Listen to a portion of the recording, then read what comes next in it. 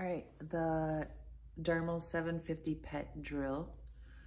It's cordless. It has a USB cord, plugs in. It has like 2 hours that it will go without being needing to be charged.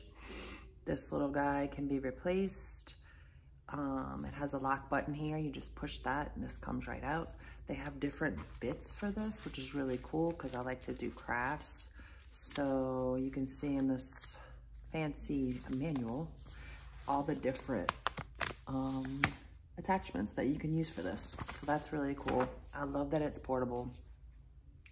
My dog is a Great Dane, so it has been a challenge. This is the third drill that I've bought. The other two were not strong enough.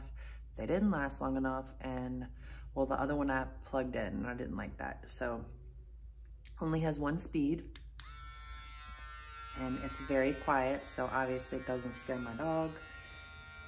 Hey, stop.